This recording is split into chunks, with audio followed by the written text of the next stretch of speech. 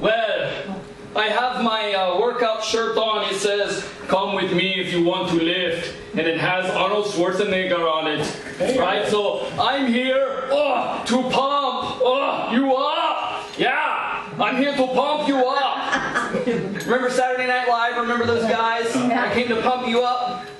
Now, what if I took these 15-pound weights and every single day I worked out with them? What would happen? Arms would fall off. Probably, yeah. They'd get too light. Huh? They would get too light. There you go. I was waiting for somebody to give the wrong answer and say, "Oh, you're going to get stronger." No, not really.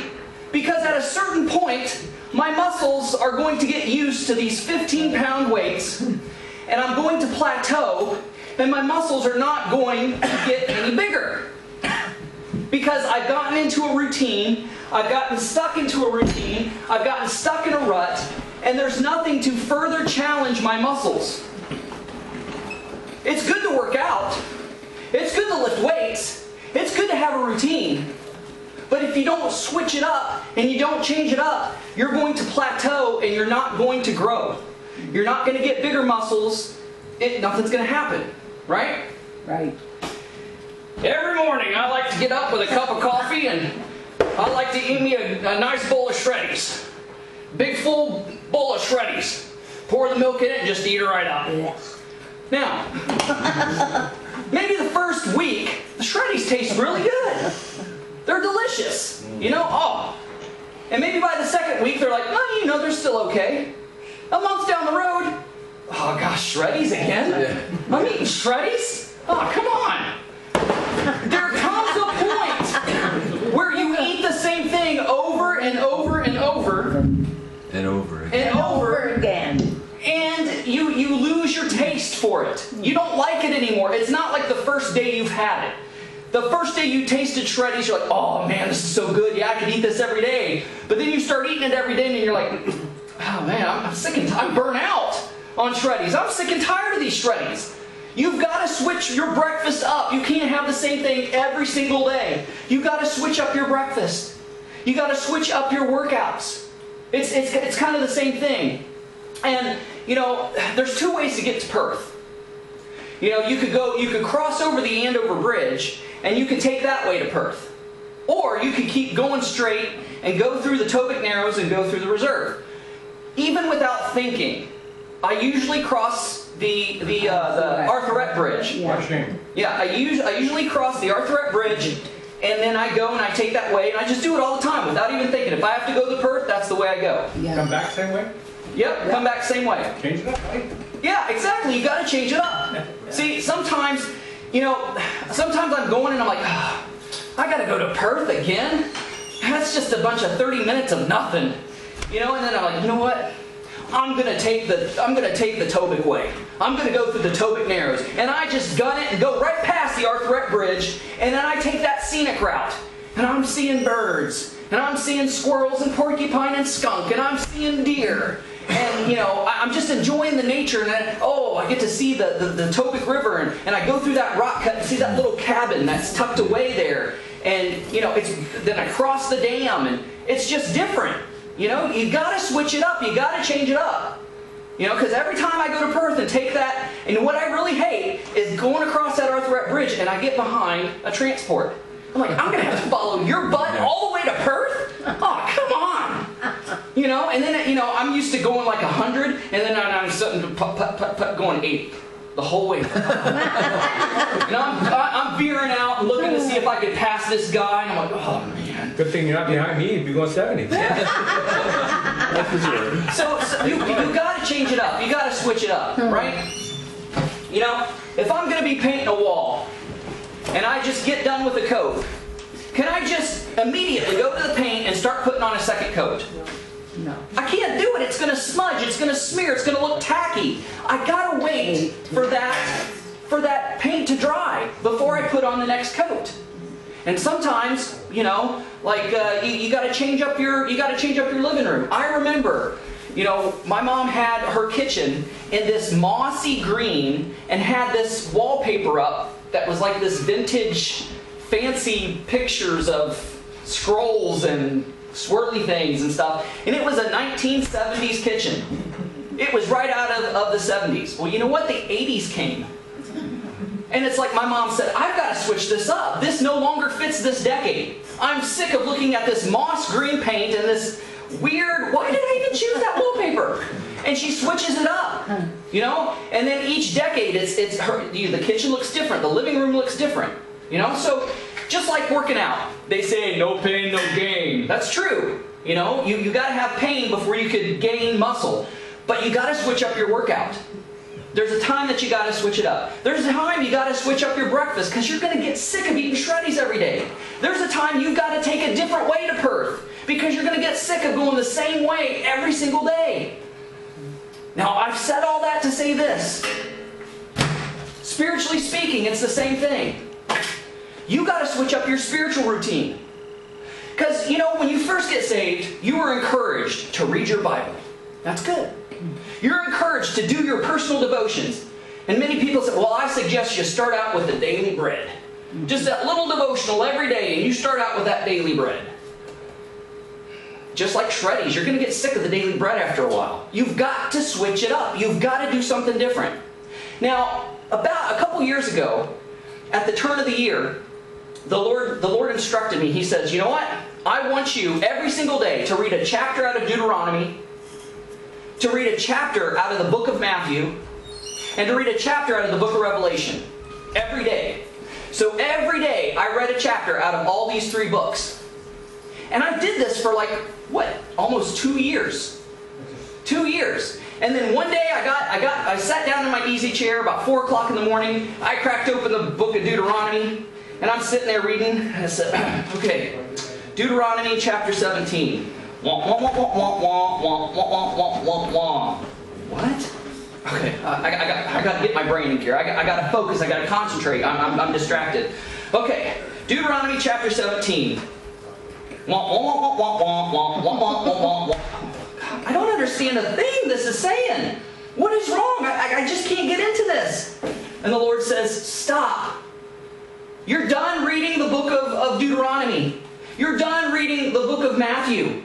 You're done reading the book of Revelation. You need to switch it up and you need to do something different. I'm like, but Lord, what do I do? Where do I go next?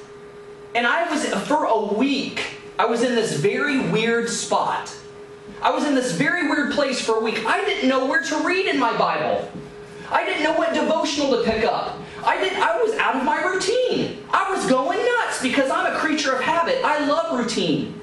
I love to know what I'm going to do in the next hour. And I was just driving myself nuts because it's like, so guess what? For a whole week, I did not read my Bible.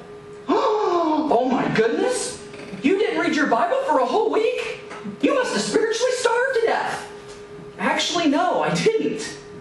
It's just like my workout. If I'm doing a certain routine for like weeks at a time, and I got to switch it up, before I have to switch it up, I'm going to rest for a whole week. Why?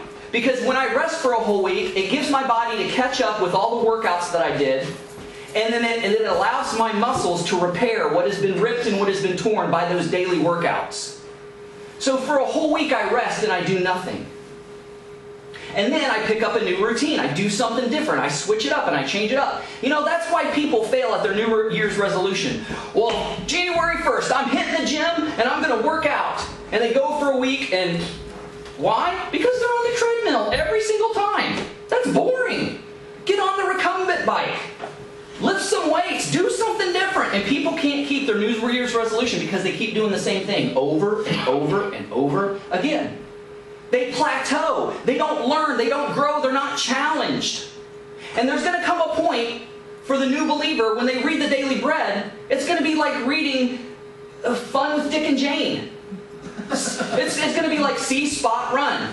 See spot catch the ball. It's going to be so elementary, it's really not going to mean much to you because you've grown past that. There comes a time when a baby's just sucking on that bottle and sucking on milk. And there comes a time where it's like, you know what? He wants some Gerber. He wants some of those peas and carrots. He wants some of that banana cream custard, whatever it is. And then after he eats that for a while, you know what? He's ready to try meat for the first time. He's ready. He's grown his teeth. His digestive system's prepared for it. Give the kid some meat. You feed your baby milk all the time, it's not going to grow. It's not going to get stronger. You've got to give it something else. So sometimes you have to switch up and change your spiritual diet. Sometimes you have to sit and watch the paint dry before you can put on the next coat. Sometimes you have to take a different way to work to refresh your mind and to refresh your memory. To switch things up and to make things new. So I'm going to ask you, why do you read your Bible every day? Why do you do your devotional? Now I'm saying there's nothing wrong with routine. Routine's good. You know, having a good spiritual habit of reading your Bible at a certain time every day and your devotional a certain time every day, that's great. But why do you do it? Why do you read your Bible and do your devotions? Because you were told to? Because you feel guilty if you don't? Why do you go to church? Why do you come here? Why do you sing praise and worship songs? You know, why do you go? Why do you do anything spiritual? Why do you do anything faith-based? Why do you go to any spiritual event? Because if you don't, people start talking. Oh, well, that person's not here. Maybe they backslid. You know, or why do you read your Bible? Because you're expected to, and you're going to feel bad if you don't, or somebody's going to talk if you don't, or you feel like God's going to be mad at you if you don't read the Bible. Is it a habit? Is it a ritual? Is it a routine? Or are you addicted to it? Are you in love with it? Do you do it because out of a sense of duty, out of a sense of obligation, or because you want to? Even good habits can become bad when they grow stale, when they grow stagnant. Because you don't grow, you're not challenged. You've got to switch things up. You've got to change things up. And this even happened with Jesus, and this even happened with the disciples. You know, you have to change things up. You have to switch things up. So, let me go ahead and read to you out of Matthew, chapter 14, verse 23.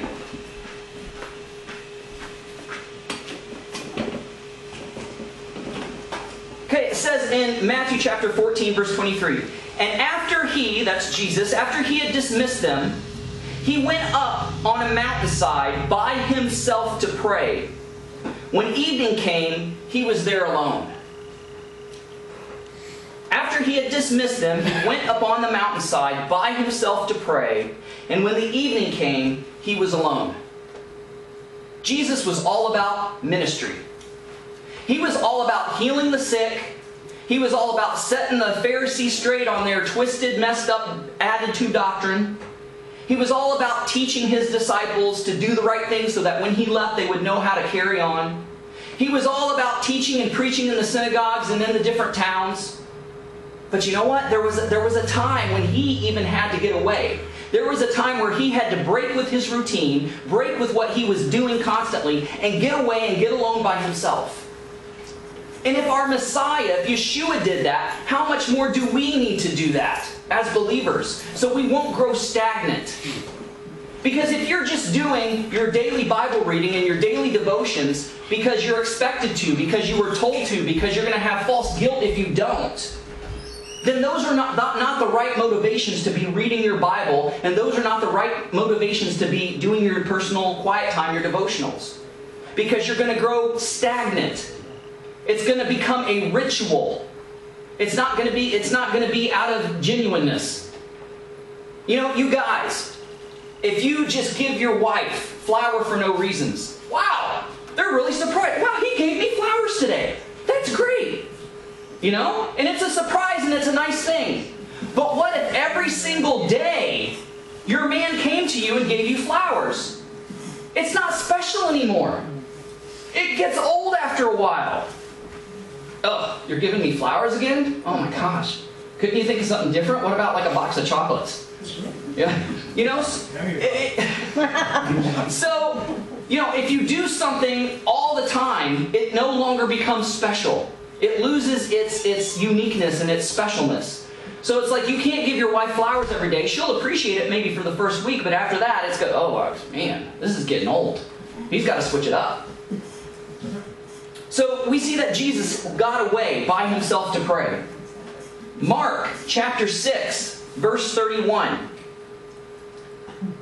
Then, because so many people were coming and going that they did not even have a chance to eat, Jesus said to them, his disciples, "Come with me by yourselves to a quiet place and get some rest."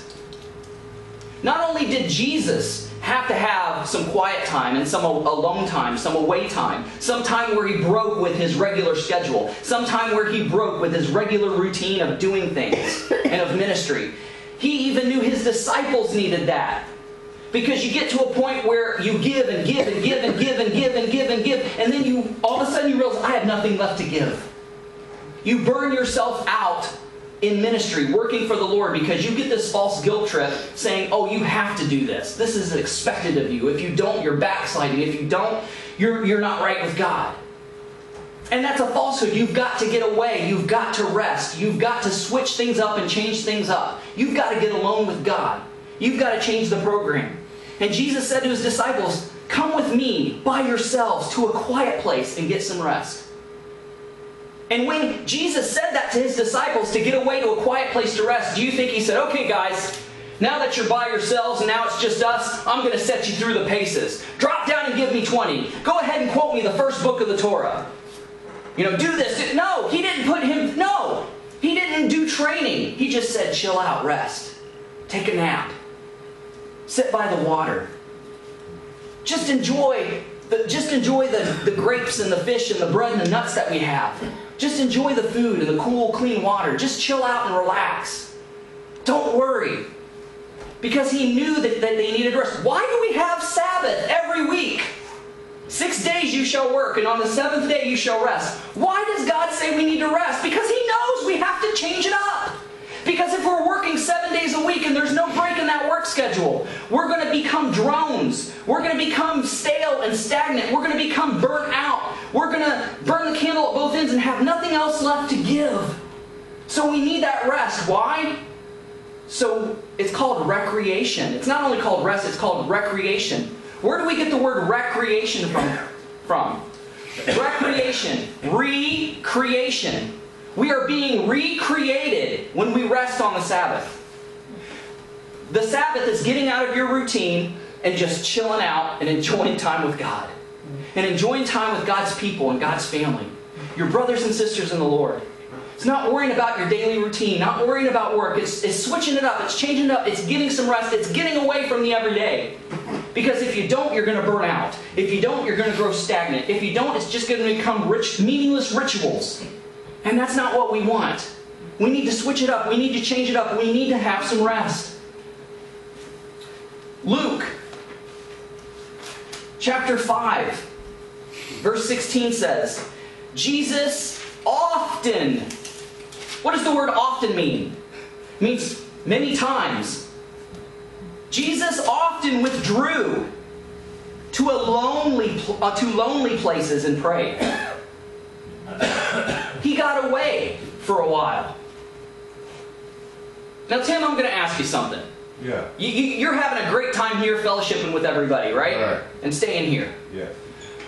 But you can't tell me you didn't enjoy being alone on the road with just your bike and just you and God. Oh yeah, I love it. What? I mean, it was so special because it was just you and Him. Right. There was no routine. There was no 9 to 5. It was just you pedaling your bike and just talking and fellowshipping with God. Absolutely. You weren't reading your Bible while you were biking. You were just fellowshipping with God, man. Yeah, he was waving me here and there. Yeah, you were just here, play music there. Just opening your spirit up to His leading. Yeah. And if God said, go here, you went there. Go there, you went there. You couldn't have done that if you were stuck in a box and if you were stuck in a routine and stuck in a stagnant kind of place where you didn't allow the Spirit to move. You've got to open yourself up to the leading of the Holy Spirit. Routine's good, but if routine gets in the way of the leading of the Spirit, then you need to kick your routine out for a little bit and change it up and do something different. That day I opened up to the book of Deuteronomy like I did for the past 2 years and started reading it, and I didn't understand a blessed word I was reading. I read it over 4 or 5 times and I'm like, God, what's up? Why can't I understand this? He said, because it's become routine for you. It's become a ritual for you. You've read this for 2 years straight. It's time to switch your diet up. It's time to change it up and do something different. It's time to allow me to lead. So for a whole week, I didn't read my Bible. That doesn't mean that I wasn't out of fellowship with God. That doesn't mean that I was in a backslidden condition. That doesn't mean that something was spiritually wrong with me. Just like after lifting weights for a whole week, I have to take a day to rest so my muscles can recover. Spiritually speaking, I had to let my spirit rest so my spirit could recover, so I could digest that spiritual food I've been eating for the past 2 years and prepare my spiritual being for that next meal God had me on. So it wasn't that I was away from God. I just wasn't doing what I normally did. It doesn't mean that I wasn't hearing from God or hearing from His Word. What I did over that week was think about the past 2 years and the things that I read and the things that stuck out at me. And I started meditating on them. I started thinking about them. And I was rolling the Word of God over and over in my mind, digesting it, making it a part of me. And then I was fellowshipping and praying with Him, saying, okay, God, you know, I'm not reading your Word. I'm not reading the Bible. I'm just chilling out. Speak to me, God. What do you want? What do you want to tell me? Where do you want me to go? Where do you want to lead me right now? Because I'm totally open for that. And by the next week, the Lord said, okay, you start on this book and this book and this book now until I say not to do it anymore. I had to switch things up. Think if, God forbid, something happened and all of us believers were carted off into a prison camp. We had no Bible. We had no church. We had no fellowship. We had no other Christians around us. We had no hymn books. We had no cross necklaces. We had no religious items or articles at all. Would you survive as a believer? Yes.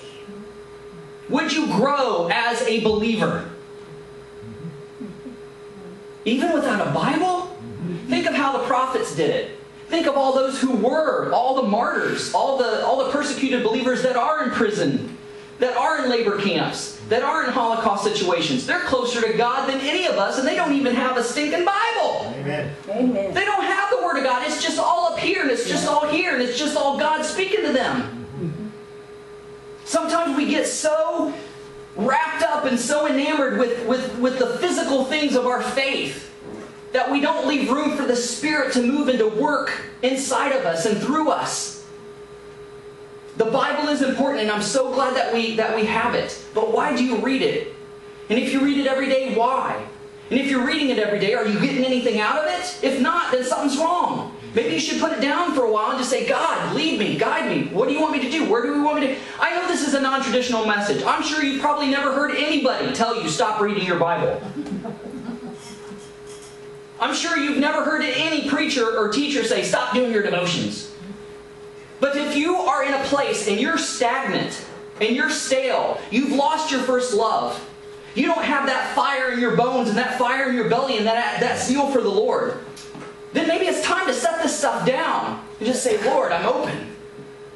You know, I'm getting out of my routine, I'm getting out of everything, and I'm just going to let you lead me.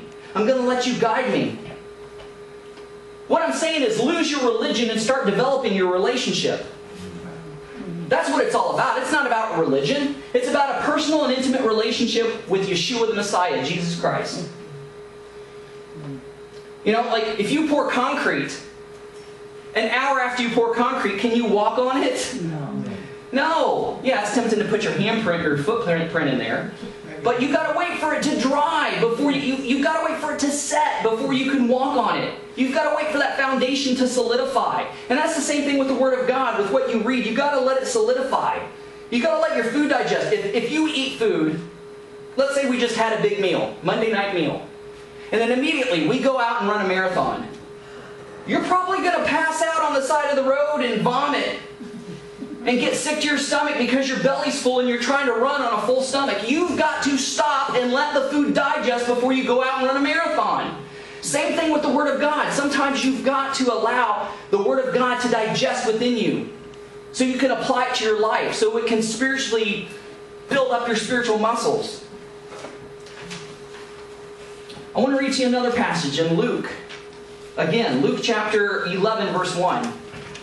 One day, Jesus was praying in a certain place. See, we read here, it says, And back in Luke 5, it says, Jesus often withdrew to lonely places, plural, lonely places and prayed. Which meant that Jesus himself had special places that he went to be by himself, to be alone. To get out of the routine, to get out of the 9 to 5, to get out of the hustle and bustle, to switch things up, to change things up, to be alone and to be intimate with the Father. He had more than one place. Lonely places, plural. Do you have lonely places where you can get away and be with God? One of mine is the trail at Ralston Lake. I love just going there and just walking around and just walking and talking with God. And sometimes I'll be singing, making up songs, you know, and it's just me and God. Ralston Lake is a much better church than any building I've ever been in. I feel closer to God at Ralston Lake than I do in most physical buildings we call churches. Jesus often withdrew to lonely places and prayed. And then it says in 11:1, one day Jesus was praying in a certain place. It might have been his favorite place. We know that possibly one of his favorite places was the Garden of Gethsemane, because he went there in his final hours. So it must have been a very, very special place to him. We've read passages where he would go by himself and then he would get his disciples and say, hey, it's time to get away. It's time to switch things up. So a habit and a routine is good until it becomes mechanical and meaningless. And then you need to switch it up. Then you need to change it up. So, if you're in a place, if you're in a spiritual place and all of a sudden you've lost your desire. You lost your desire to read the Word of God. You've lost your desire to do your daily devotions. Maybe it's you're burnt out. Maybe you're burnt out because you've had the same meal every single day. You've been doing the same thing every single day. Maybe all of a sudden you have no desire because you need to switch it up and you need to change it up. Or maybe you're in a place and you just feel like you may be sinning, or you may be in a backslidden condition because you've lost that desire. That's nothing but demonic fear. Because there is therefore now no condemnation for those that are in Christ Jesus.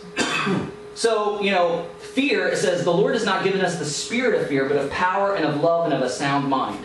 There's a difference between conviction and condemnation.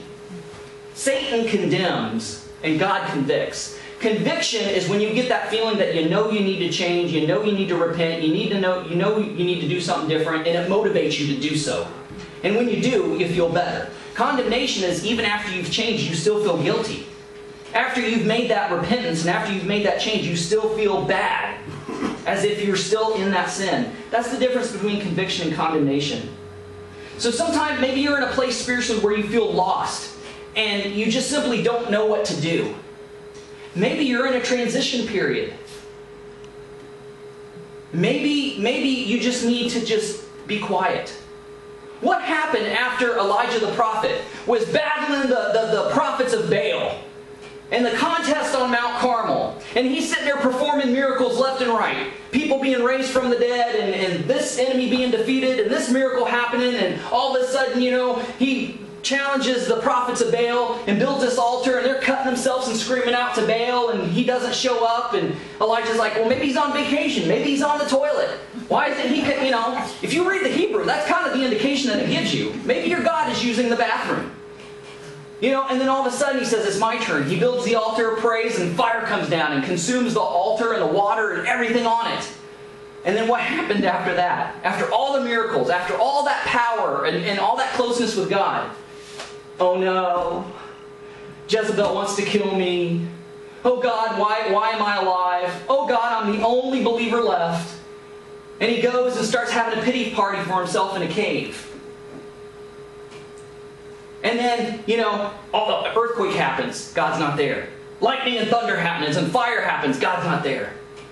It's that still small voice that God was there. It wasn't until Elijah got quiet that God showed up. Elijah was in the wilderness. He was in the mountains, in a cave, and God shows up. You think of all the times that God shows up. He shows up in the dry and dusty places. Oh yeah, sure, he's on the mountaintop.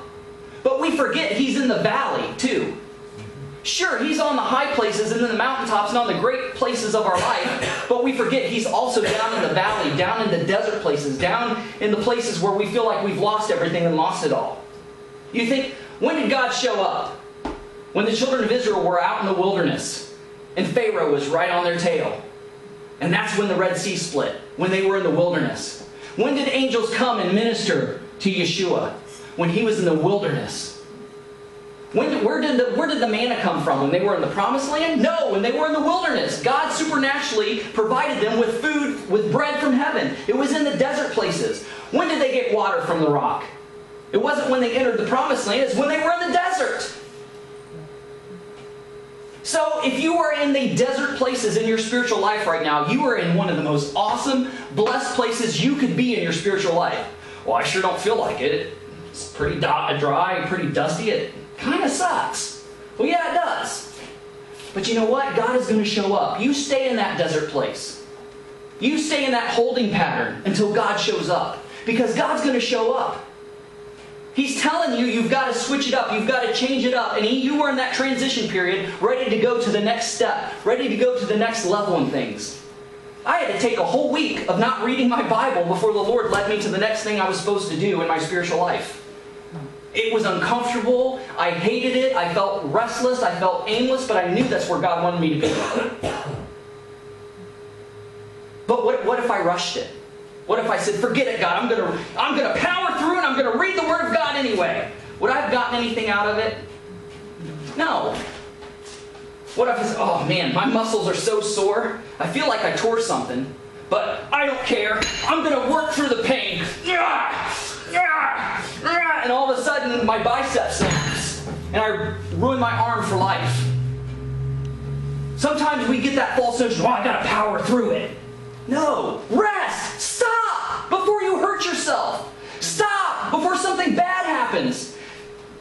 Give yourself some time. Rest and let your body adjust and set.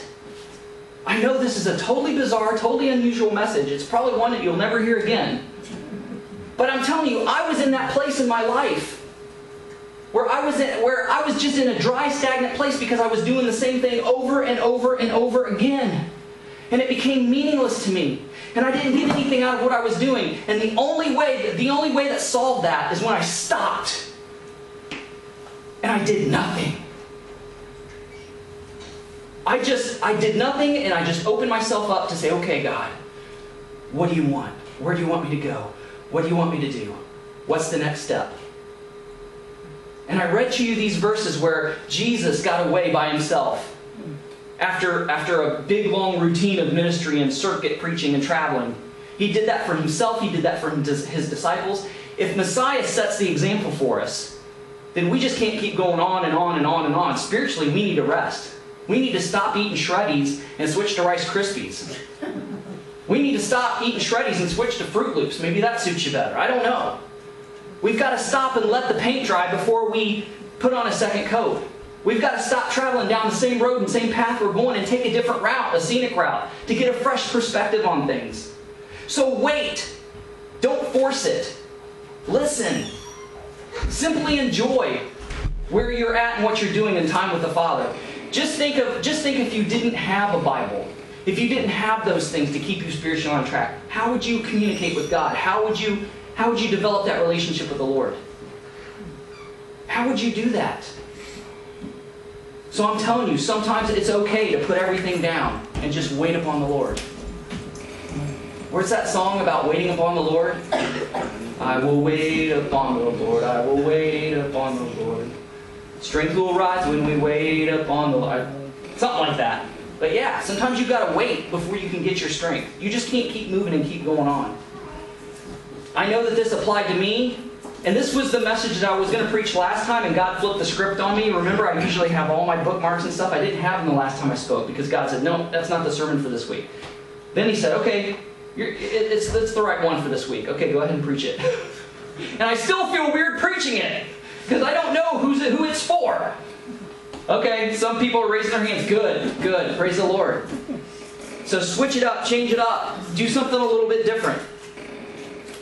All right, well, let's go ahead and close with a word of prayer. Heavenly Father, boy, this was a hard one to preach. And I felt like I just repeat myself over and over and over, but I pray that people got it and somebody got something out of it. Because, Lord, I know that there's times in my life where I keep doing the same things and get used to a routine and it becomes religious and rote and robotic and mechanical and meaningless, and I've got to switch it up. And then I go through that weird, uncomfortable transition period where I'm doing nothing. But yet you're letting all that stuff set in me and solidify in me and become a part of me so you can move me on to the next place so I can digest some heavier, harder spiritual food. So Lord, as we grow as believers, help us to take the example of Jesus and pick out a lonely place, to pick out a place to be by ourselves with you and just do nothing but enjoy your presence and just enjoy our relationship with you and just meditate and dwell on the things that you've already showed us until you're ready to lead us to the next phase and next step. And we ask and we pray all these things in the name of Yeshua, our Messiah. Amen. Thanks for watching. Don't forget to press the like button as well as the subscribe button if you haven't done so already, and the notification bell that'll let you know every time I make a new video. And don't forget to share this with a friend. Also, visit our website at abrahamsdescendants.com. Thanks. Shalom.